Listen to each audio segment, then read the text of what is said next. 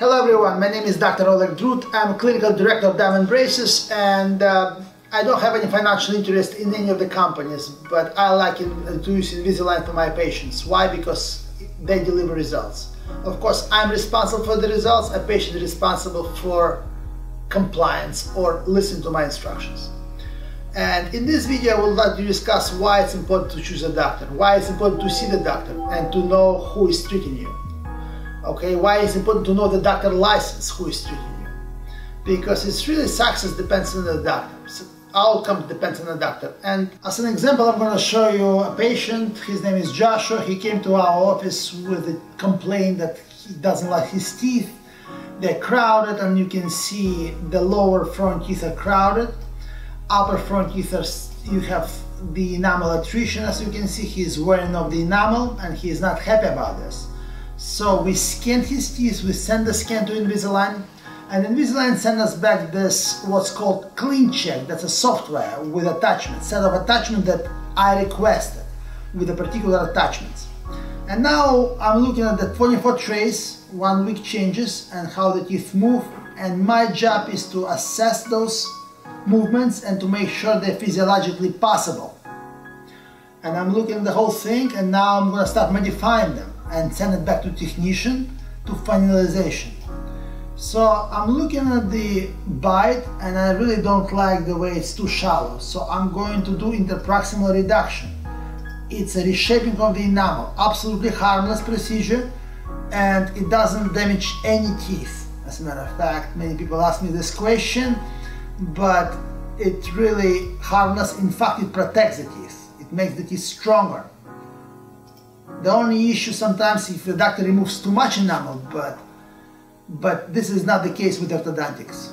Okay, so with the lower attachments, I'm not happy the way they're positioned. We're gonna put them slightly lower so when he bites down, it's not in the way.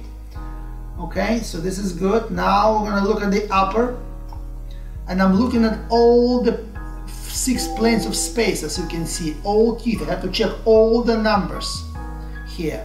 And technicians know me because we have thousands of cases, and we select and hand-pick those technicians, and they actually work with our group, and they know the set of attachments we use for a particular case. I wrote them the instructions, so to simplify my job. And I can see like for example, upper right canine. I don't like this attachment, so we're gonna move it to this one because it's gonna be better for this particular movement of the tooth. Okay, and I will make this tooth slightly longer in this situation. Okay, now the small tooth in this situation, I really don't like the position of this attachment. Based on the number what I see, I move it like this, undulate this and make it slightly bigger. Okay, go to the next tooth. I would put this attachment on this tooth, and I would rotate it to this side because of the rotation that's present in the movement.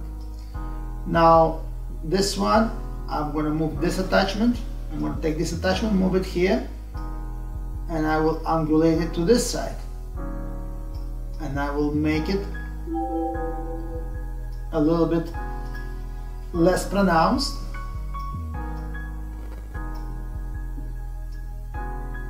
Just like that. Now this one is, I'm going to move this to slightly higher up, and this one slightly lower to support this tooth,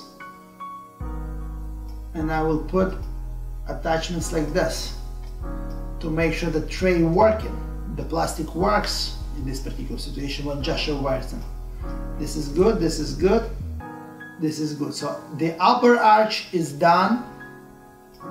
We're gonna go start from the lower.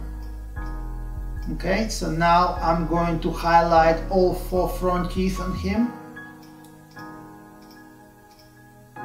As you can see here, and we're going to move the teeth slightly this direction. So the gum level is much healthier, and the bone level is better in this situation when the teeth moved. Okay, now this tooth I like this a lot. This is good, this is good. This attachment we have to move. We have to move to 45-degree angle towards the force of the force because of rotation. 25-degree. This is good, and then this is good. This one we're going to place attachments like that to support this, and these two attachments I'm going to move them slightly lower so when Joshua bites down it's much more comfortable for him.